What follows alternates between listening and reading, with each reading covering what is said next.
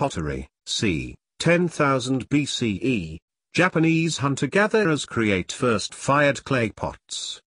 As applies to all early inventions, we do not know the name of the man or woman who invented pottery.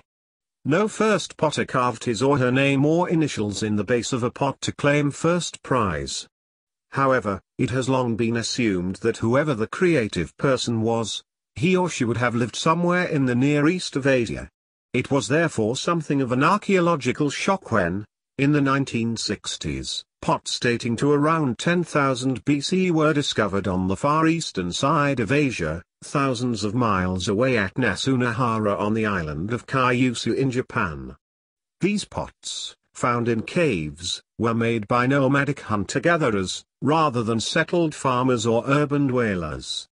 Just as important, the pots were made by firing or heating the clay to harden it, suggesting that these people had knowledge of advanced technologies.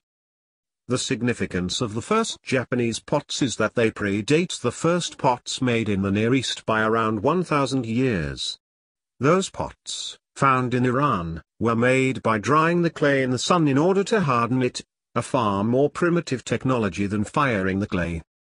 The Japanese pots have a round base and widen gently to a ridge top and a rounded, incised rim.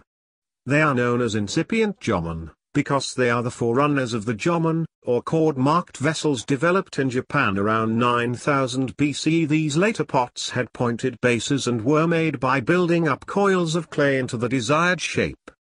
The patterns of the cord-marked post were often quite complex, suggesting that they were intended for ritual or funerary use rather than for such everyday uses as cooking and storage.